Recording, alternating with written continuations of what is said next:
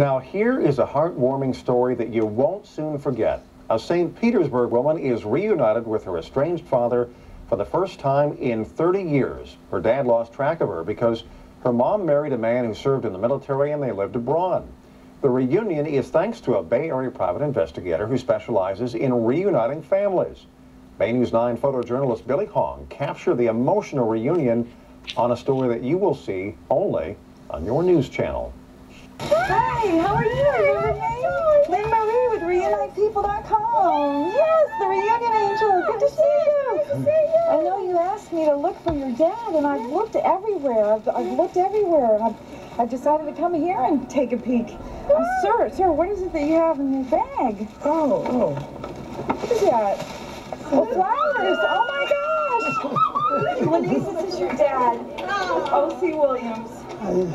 Merry Christmas, darling.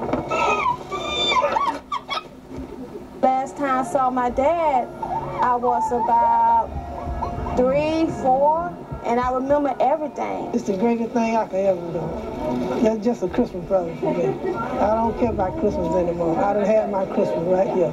Thank you! Lord have mercy. It's my daddy. Being the reunion angel to deliver her dad to her cash register, and so that's what I decided to do. I always wanted to see him. I'm on TV too!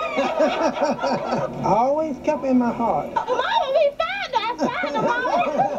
I found her! Oh, Daddy, we going to lunch. Okay.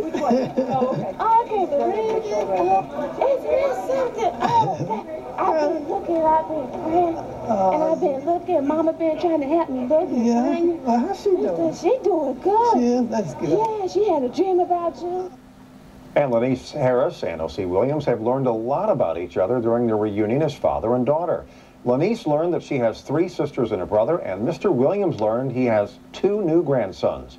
If you'd like to see the incredible unedited video of this heartfelt reunion, log on to our website at baynews9.com and click on the Christmas Miracle Story.